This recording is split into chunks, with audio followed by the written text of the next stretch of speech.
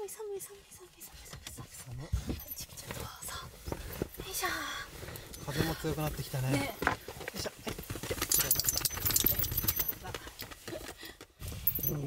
じゃないの、じゃないの。はい。朝の朝絶対綺麗で。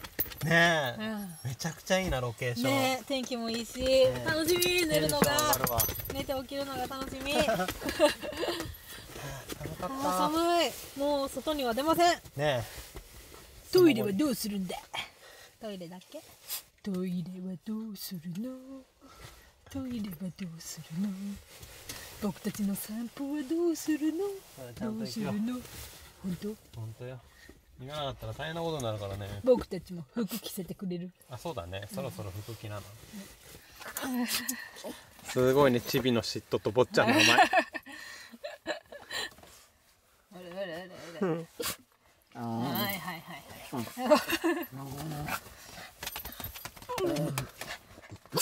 ご飯作るからちょっと落ち着いてください。可愛いね、坊ちゃん。チビが。チビごめんごめん。チビちゃんのことも好きよ。はいはい、坊ちゃんも好きだけどチビも好きよ。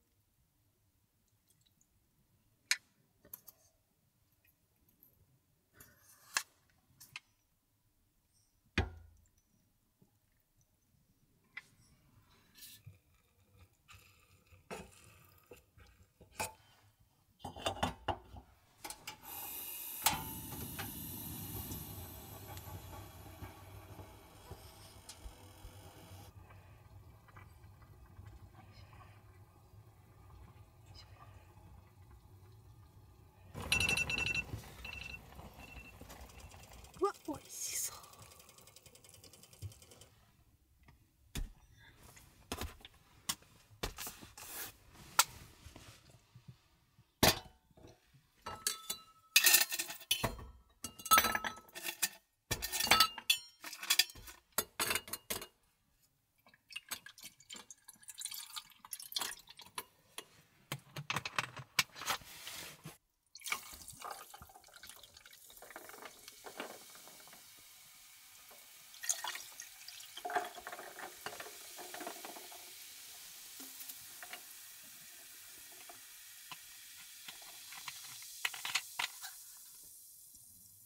はい、どうぞ。ありがとお待たせしました。う。めちゃくちゃいい匂いが、ね、この車内に充満してますよ。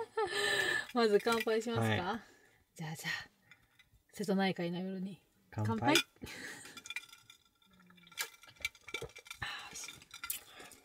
うわ、うま。おでんめっちゃ美味しそうにできたよ。どれ。うわー、美味しそう。ちょっと火かけようかな。匂いやば。やばいね。うわー、大根すごいね。ねえ、下ごしらえをしたよ。すごいいい感じに染みてる。ね、はんぺんが入らへんかった。だから第一陣取ったら、はんぺん入れます。行きましょう。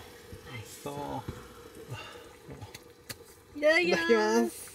美味しそうやな。いいね。取っていい？高いし、ずっと見とけるわ。マジで。じゃあちょっと見といてくれる？私が食べてるとこ。口開けて、よだれ垂らして。うわー、大根うまそう。美味しそう。うわー、牛すじもいい感じやなんかいい感じやな。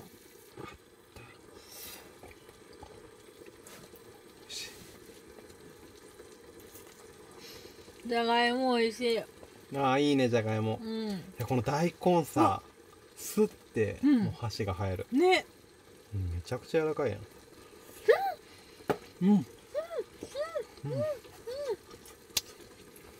美味しい。大根すごい美味しい。車内でこんな本格的なおでん食べられてめちゃくちゃすごいよ。下茹でまでしてるからな。維持で。ありがとう。めちゃくちゃうまい。だって寒いんやもん、おでん食べたくなるよ。ゆうたさんと出会って3年半、付き合って3年半ぐらいになるけどさ、おでん初めてじゃない？確かに。ね、おでん初めてやで。もう出来合いのものを食べたりはしたけど、こうやって作って食べるの初めてやな。ね、記念日やん。生徒内会おでん。どんなシチュエーションやねん。珍しい。こんな熱々のおでんにさ、キンキンのレモンサワー。贅沢じゃん。贅沢。肉団子のこの生姜の感じがめちゃくちゃうまい。肉団子も作れたらよかったけど、それは無理だ。それはね、ちょっと止めてたから。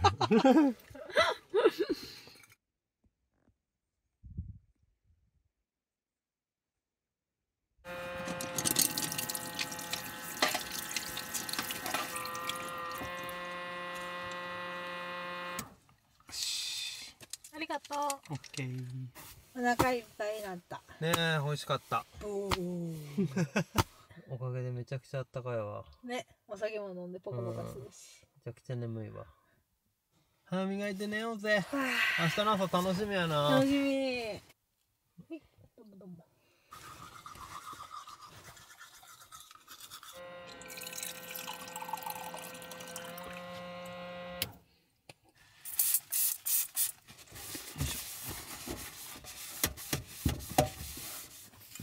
おっちゃんチェル食べる？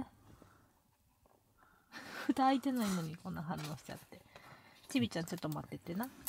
まあ年功序列だからね。そうそう。はい。美味しいですかね。ちょろ。美味しそうに食べるね。ちびちゃんおしわりは？おしわり。おしわりか。よし。美味しいね。ごめん。目すごいカッピラクや。急に目カッピラクや。キビちゃんもお疲れ様。疲れたよ。もう終わりよ。肩の尻尾おもろ。おかえりもうありません。一日一個です。そろりそろり。そろりしてるね。はい、気持ちいいね。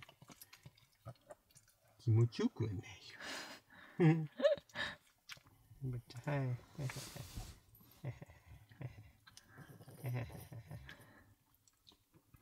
い。こ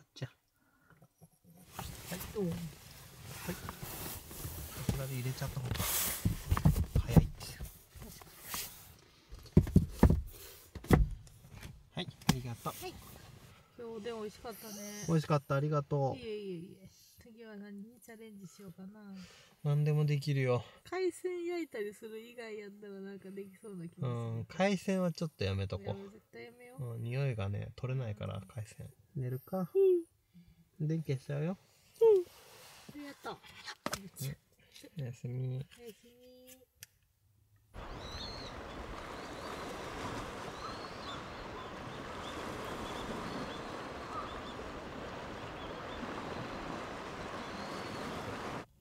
よいしょ。起きてる？珍しい。よいしょ。おはよう、ちびちゃん。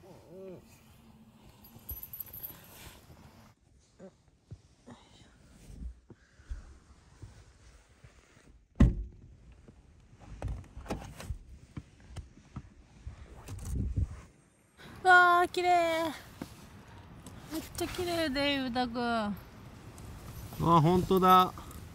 いいね。キラキラや。目の前海。ねえ。わあ、ちょっと風強いね。風強。寒波来てるから、やっぱ寒い。寒いね。うん。ちょっと海荒れてるね。うん。散歩すっか。うん、そうだね。うん。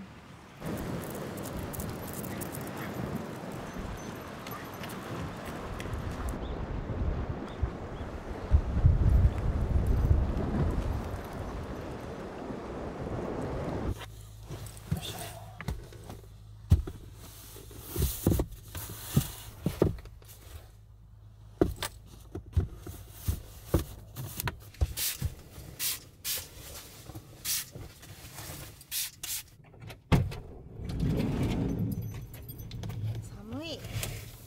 ありがとうん。こちらこそありがとう。はい、どうぞ。チビとも服着せてあげるの忘れてた。う。ねえ、うこの後着せたるか。ん。うん。はい、どうぞ。おかえり。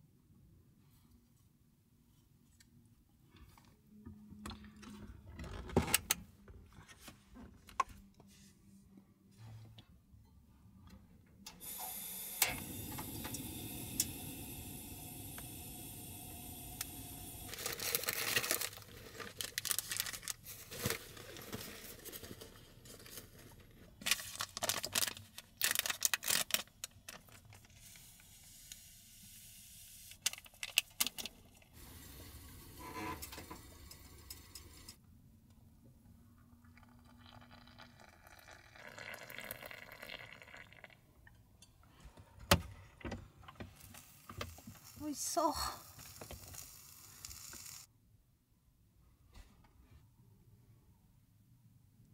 いただきます。いただきます。そうやな。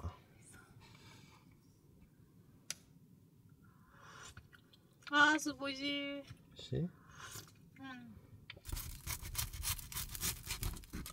うわ、んミスったこっち。何？いやさ、ウインナーさ、うん。こう入れたの。あで、そっちは合ってんねん、多分。あ。はいはいはいはい。で見事に。あ、本当だ。でもいいや。いただきいただまきます。す。うん。おいしい。うん。美味しい。ね。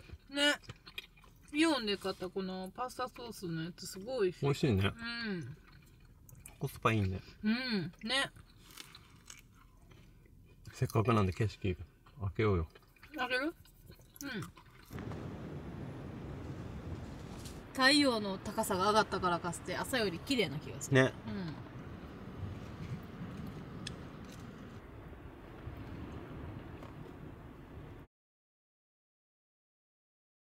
僕たちいつもこうやって車中泊スポットでね、はい。お仕事だったりとか動画編集をしてるんですけれども、今回はワンダーシェアソフトウェアさんからお仕事をいただいて、ワンダーシェアフィモーラという動画編集ソフトを使って動画を作っていきたいと思います。はい、結構動画編集ソフトの中でもすごい有名な動画編集ソフトなので、知ってる方も多いと思うんですけれども、なんか今回新しい機能ができたようなので、私たちの普段の編集風景と交えてその新しい機能もご紹介させていただければと思いますので、ぜひね、あ、こんな感じで編集してるんやっていうリアルな感じを楽しんでいただければと思います。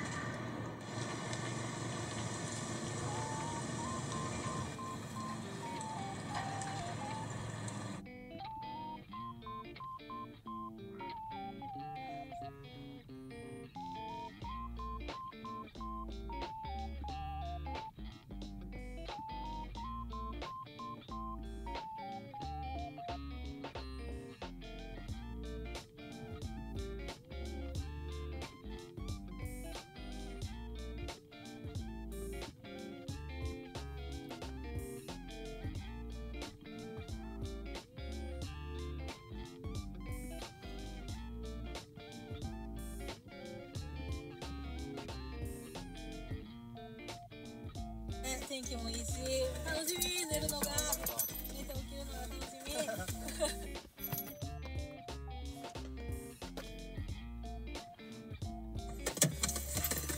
明日の朝絶対綺麗でねえ、めちゃくちゃいいなロケーション。ねうわめっちゃ精度いい。テキスト見て。本当だ。わけのわからん寒い文字起こしになってないね。ねトイレはどうするんだ。すごっ。ね、トイレはどうするの。トイレはどうするの。すごない。すごい。僕たちの散歩はどうするの。これは感動。感動やな。本結構今使ってるやつ字幕の精度あんまりな、わけわからんこと急に言われたりするから。基本打ち直してるもんね。うわめっちゃいいわこれ。すごっ。すごいな。すごい。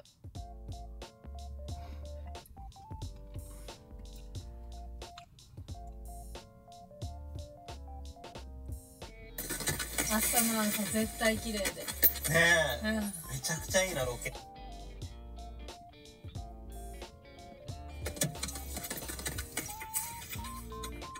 うわすげえ。喋ってる声を消せた。環境音だけ取ってくれんの？そうみたい。すげえ。すごない？めっちゃすごいやん。本当だ。ね、ほら私喋ってるのに。これガヤガヤしてるところとかの音声取れるんだ。すげえな。なんか自然音とかもさ、なんかこうね、人がたまたま歩いてきてとかあるやん、撮り直すとかじゃなくても撮れるようになるんよ。すごい。それはすごいわ。これめっちゃすごない？これ音楽もいけんのかな？どうなんだろうね。音楽撮れたらすごいよな。すごいよな。なんかあったかな音楽のやつ。見てみる。いやさ、なんか知らんだけですごい発達してるよな。ね。なあ、これも AI やねんで。ちょっとわけわからへんわ。こういう機能を知らないとさ、どんどん人生損していくやろな。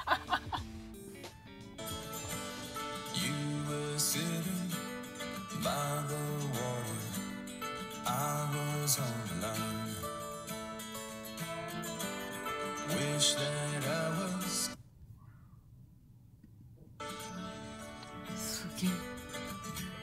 ボーカルの声が消えた。本当だ。すごい。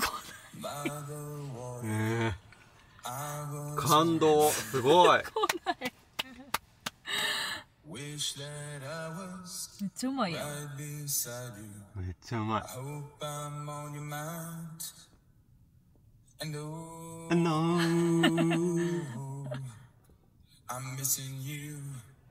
ごい。すげえ。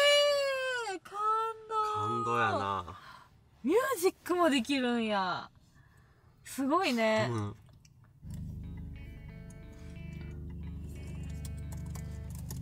元のサムネこれなんやけどな。これいろいろあって、ダブルクリックすると。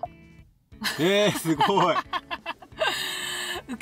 おもろいよな。りょうちゃんピックアップされてる。光ってるやん。なんか使いこなせば多分あれなんやろうな。いい感じに。だってさ、自分たちでこういうサムネイル作ろうってなったら無理やもん。結構時間かかるよ。りょうちゃん切り抜いてさ、大きくしてさ。いや、そうそうそうそうね。しかもこっちのアップに来てるからさ、すごいな。すごいね。じゃあ結構いつもシンプルにこういうのが多いからあれやけど、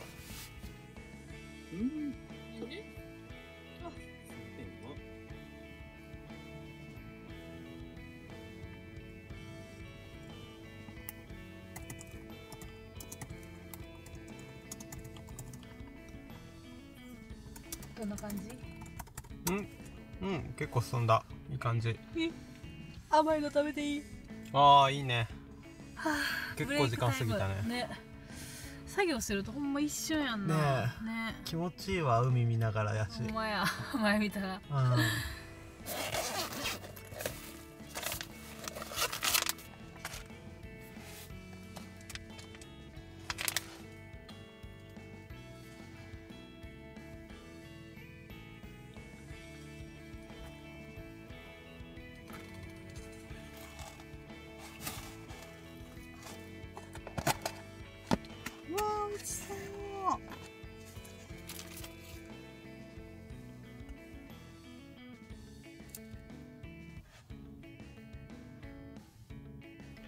ただきいただきま。ますす。美味しそう。美味しそこのために頑張ってる。生ドーナツ。おしゃれはあ、ほっと落ち着くね。ね、いただきます。